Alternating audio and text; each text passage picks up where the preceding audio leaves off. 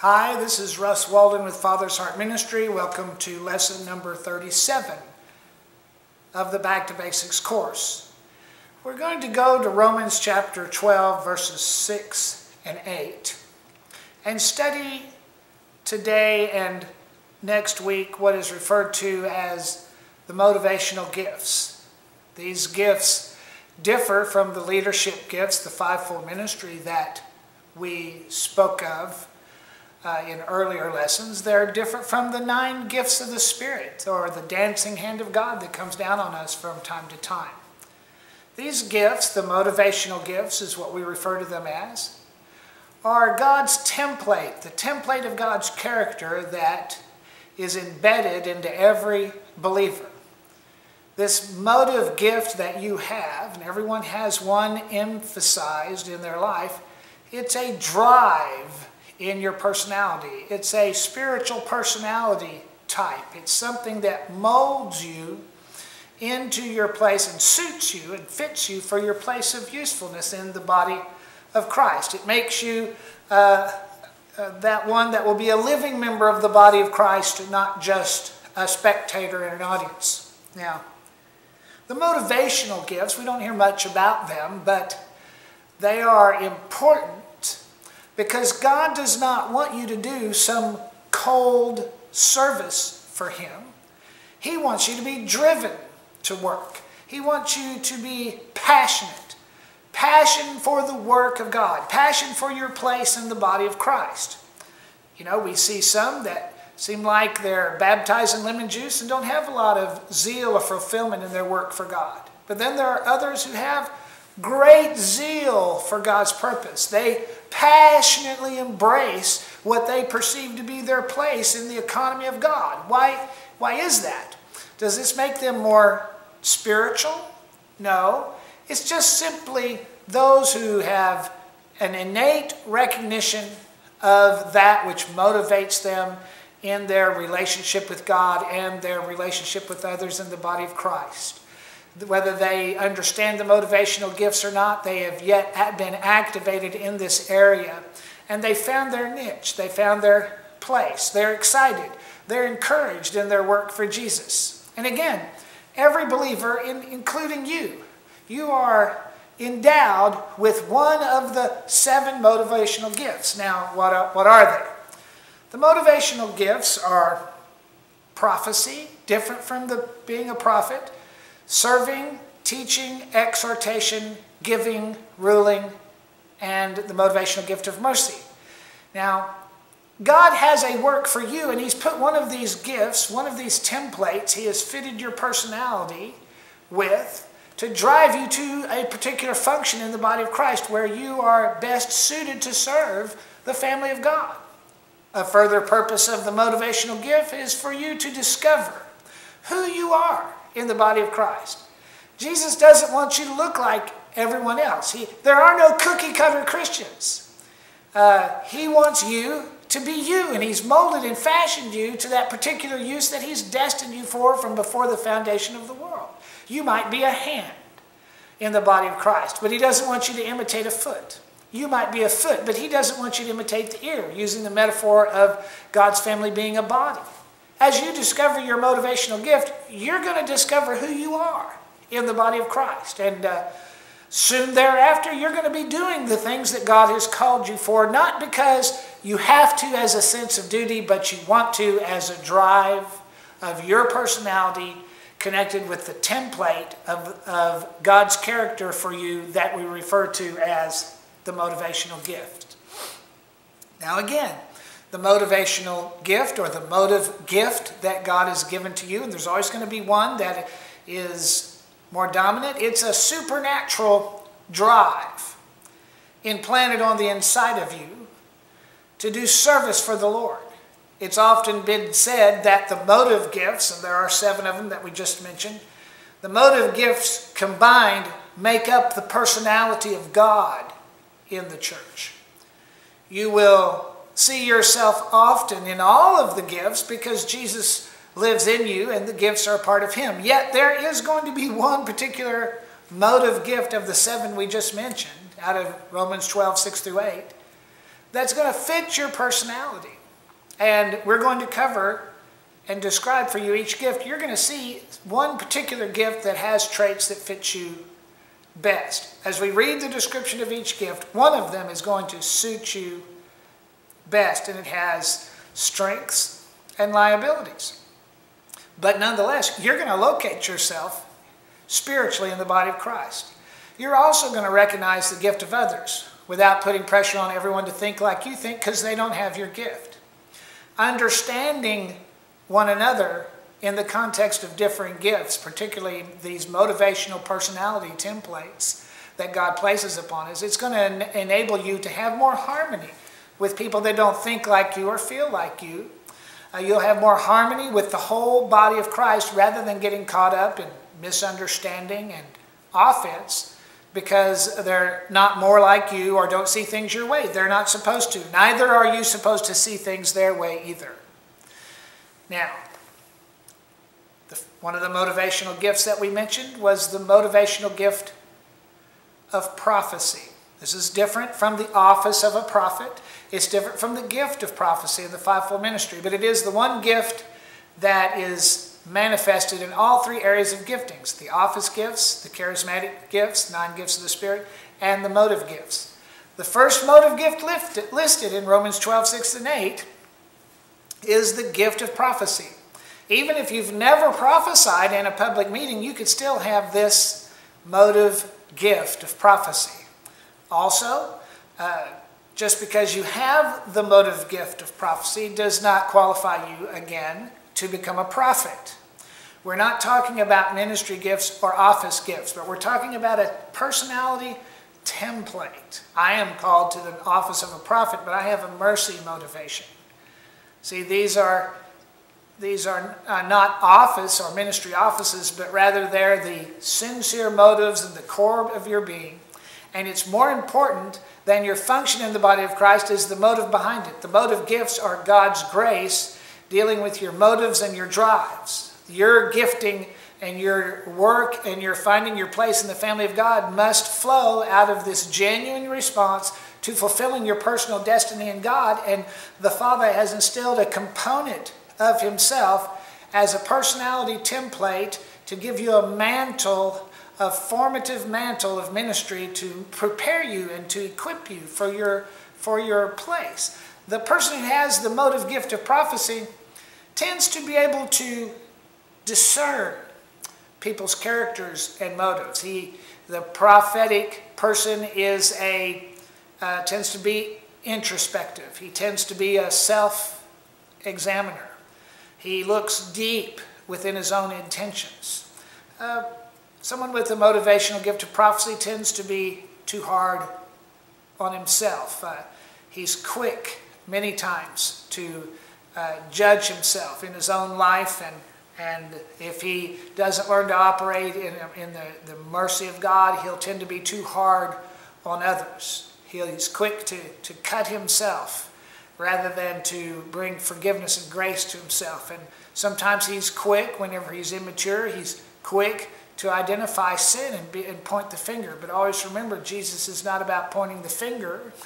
But that doesn't mean that we don't go and present the opportunity for repentance. But a true prophet, his idea about repentance is going to be, it's the goodness of God that leads men to repent. So after all the introspection and the meditation of how God doesn't want us to fall short of the goodness that He has planned for us, a person with the motive gift of prophecy is going to be provoked to speak forth, provoked to bring forth a message that is burning on the inside of him. They tend to speak up. They tend to draw attention to themselves in a room. Sometimes they get accused of grandstanding, but it's just their gift. It's their personality type. They tend to speak with an innate authority. They don't apologize for what they have to say, and it makes them appear roughshod at times. They have great sincerity. They're not one that talk out of both sides of their mouth. They strive to see things and to see people as God sees them. They have a seriousness to their personality that tends to make others think they don't have a sense of humor, but in fact they do. A person with the motive gift of prophecy affects those around him, even though he's loving and encouraging, but yet people tend to get a little nervous around him because they don't know what he's going to say next. A person with the motive gift of prophecy desires to see evidence of change in people's life. It's not just to talk about it. He's going to provoke you to actually do something. If you're motivated by this gift, you want to see someone have the fruit of God manifested in their character, manifested in their everyday life. A prophecy-motivated individual doesn't want to see people fall short of the destiny that he has for them. And sometimes he can be just a little pushy. And because a prophet can have more faith for someone than they have for themselves.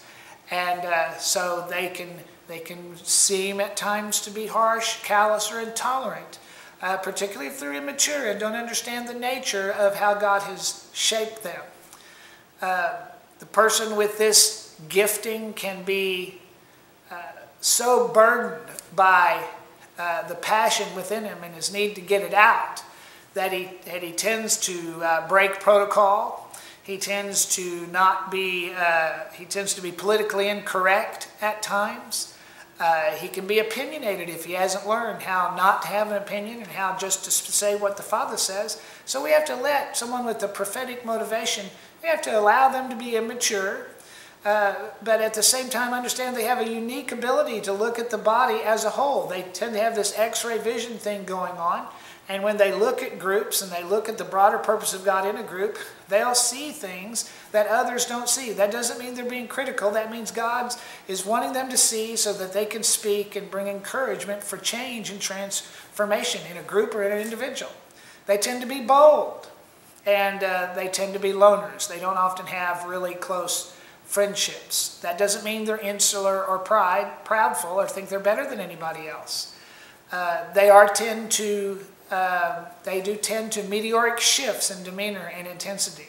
Sometimes they're very quiet, other times they're loud and boisterous.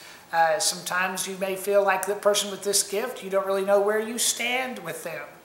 This gift is symbolized by the pointed finger because they're going to get your attention. They're going to be driven.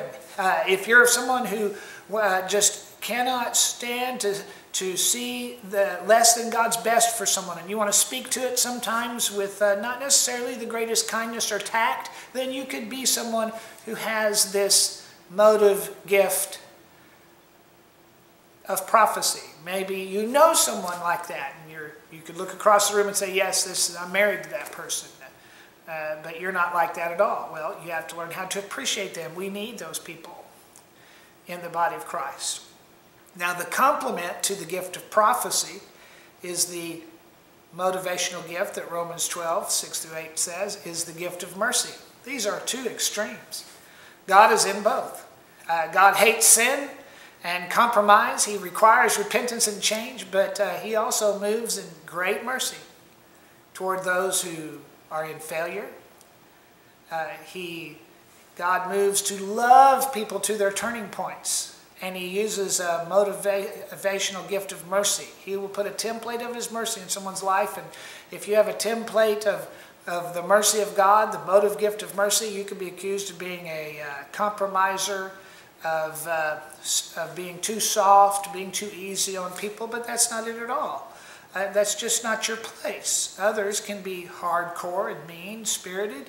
But yet maybe that's just an immaturity on their part, but they're still motivated to see change. Mercy people with the motivational gift of mercy are very sensitive individuals. They can walk into a room and read the atmosphere like a newspaper headline, and they're quick to find the person who's hurting. They're real touchy-feely. They are quick to pick up when someone is depressed, even when that person's going to say, "None of your business, get away from me." They know when someone is depressed, hurt, dejected, rejected, or they may know when they're joyous and happy, even if they're not smiling. The mercy motivation person is very sensitive to others' moods, even when those moods are masked. Mercy motivated people are drawn to those that are hurting.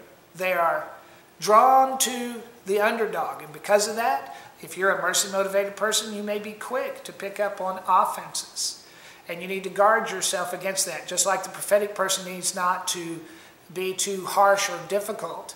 A mercy-motivated person is attracted to the hurting. They take on the feelings of the hurting as if it were themselves. So they have to be careful to exercise their gift cheerfully. They have to be careful not to pick up offenses of hurting people. Their job is not to solve the problem, but to comfort others in their pain. If they're not careful, they'll take on offenses and they're prone to bitterness. You need to guard against that if that's who you are.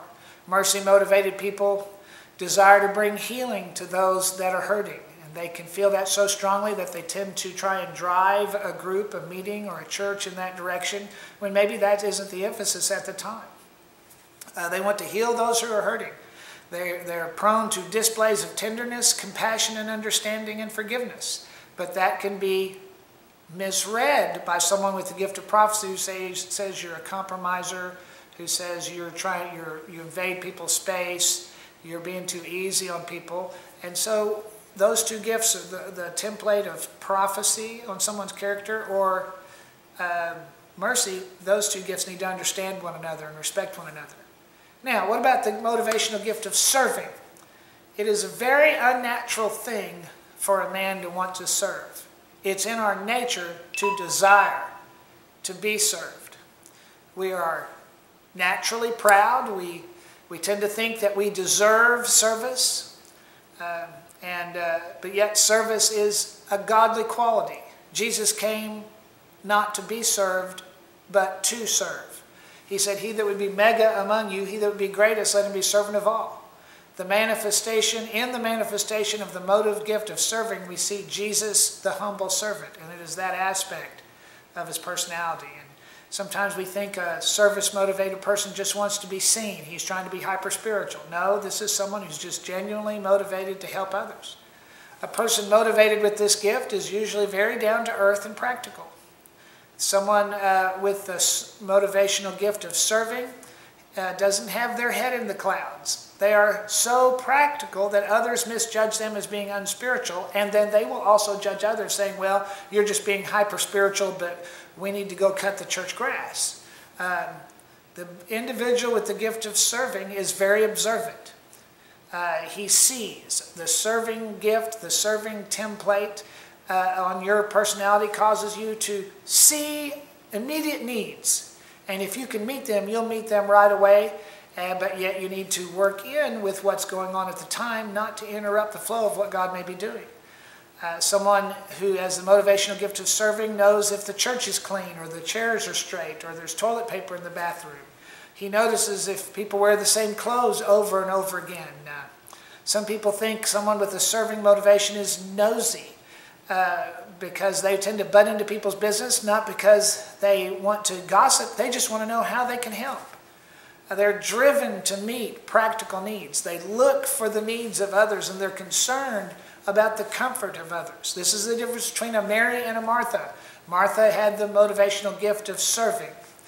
And it has its place, but all of these gifts have to be balanced out between one another.